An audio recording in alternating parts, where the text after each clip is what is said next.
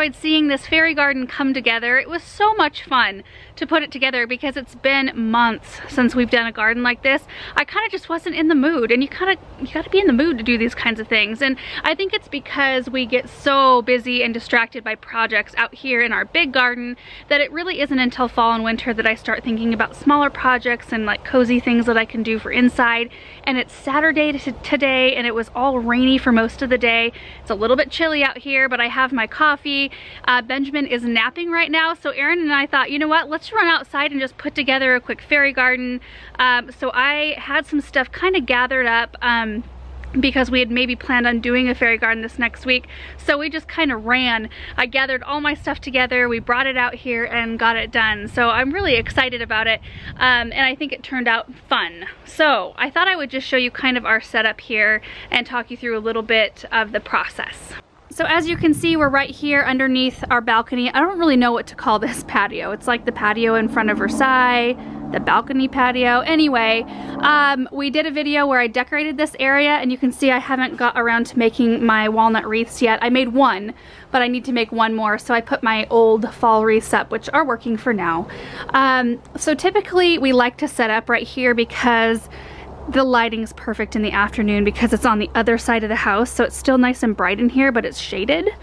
Then I have my work table right next to me right here, which you usually can't see in the videos. You can see I have all of my cactus soil here, and I used 5 bags total. I didn't use any of these bags. I opened them because I didn't know if I was gonna need them or not, but I'll close those right back up and take them back up to my plant room. And then this is what is left of my supplies. So here's my coffee right here.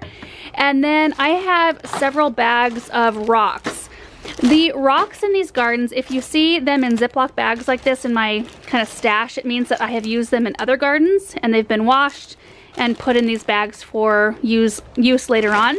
And then if they're in these bags, it's because I haven't used them yet. So I just used a little bit of this washed sand or garden sand for the little fireplace area.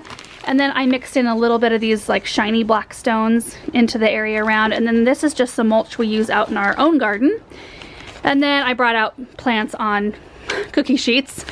And then this is probably the most useful tool today for today's project. Let's see if I can get it to focus. So this right here is a lens brush. This came with one of Aaron's cameras or lenses or something like that, and I stole it a long time ago. It used to retract, like, I can't get it to retract. I don't know why it doesn't work now, but it's super soft and it's really nice for brushing soil. Like if I get soil on a succulent, I can just brush it off really easily with this. And then the other end I can use to kind of help tuck soil in around plants. So I don't know, I'm sure you can order this. I'll see if I can find a link because this is an amazing tool. And you've already seen this, and I've kind of toyed with the idea of just taking the lights out because, you know, in the daytime it makes it look a little bit messy as lights kind of do look, but at night it looks so magical. So I don't know what I'm gonna do about that. The thing about these gardens that I see, or the most commonly asked questions are, one, is that a long-term garden? Well, for me, they're usually not because I enjoy putting them together normally. And so I'll put them together, enjoy them for a few months, and then I take them apart and reuse almost everything. And if you're wanting to create one of these miniature or fairy gardens and have it last a long time, succulents are the very best plants you can use because, and this is kind of an answer to another question I see a lot, when you pack plants in close together like this, it's not detrimental to them. It doesn't hurt them one bit. And succulents and cacti can handle it better than most other plants. In fact, it slows their growth rate down to where they can stay in these containers for a lot longer than you think. I could get probably a year or more out of an arrangement like this, probably more than a year, with just regular grooming and maintenance. Maybe popping 1 or 2 succulents out here or there to allow for more room, but really nothing major until about the year mark. And I use stuff over and over and over again. Like I showed you the rocks in my Ziploc bags, like all the rocks in this garden, I pick those out when I tear these things apart and I wash them and then I store them for later use. I repot the plants usually individually or in a big pan all together, and then I'll let them sit in there until I want to use them again. I just showed you guys a tour of my plant room upstairs in a recent vlog. We'll link that down below. And I just have plants sitting under grow lights just waiting for stuff like like this. And so many of the plants up there, like I hardly ever buy plants for that room anymore because they're just on constant rotation. Like I used these now, but later they'll probably be back up there potted again, and I'll use some other plants. In fact, if you go back through some of our fairy or miniature gardens, you'll probably notice that some of these plants are the same ones I've used before.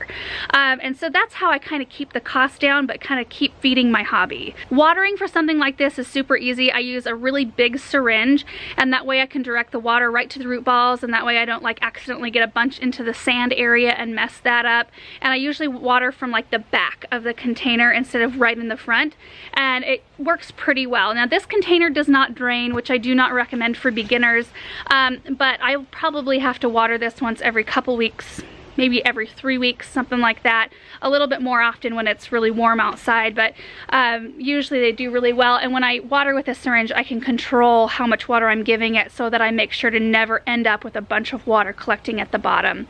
And then in terms of light, all of these plants prefer pretty high light, so they need to go in an area that they'll get that. Like in the brightest window that you have in your house, that's where you'd want to put this.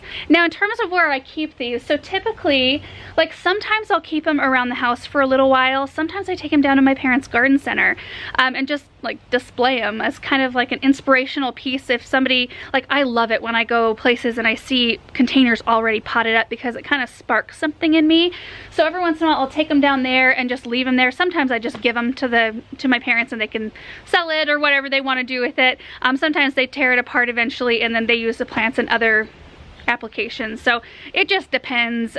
This one will probably live here for a little while. Benjamin will be able to look at it, and he'll want to take the lights out though. He's at that age where he, like, I don't think he will look at things and appreciate it. He'll just want to kind of like mess with it a little bit. He's a good boy, but he still will want to tear this garden apart. So anyway, I can't really think of anything else, like any other things, any other questions. I got this container and most of these, all of these fairy garden pieces at a local farm supply store that they had like this huge clearance section of fairy garden stuff. I didn't even know they carried fairy garden stuff. I went there for some chicken feed and it stopped me dead in my tracks, and I thought, oh, I gotta get some of that stuff. So I'll try to find similar pieces or the same ones. Maybe I can find them online. I'll link whatever I can down below. The galvanized container here, that was at that farm supply store as well. And I have no idea who manufactures it, but whenever I see low bowls and the galvanized ones especially, I usually try to pick them up because I think they're really pretty and I always find a use for them eventually. So anyway, that is it for today's video. I hope you enjoyed it. It was just a fun project to put together. So thank you guys so much for watching this video, and we will see you in the next one. Bye.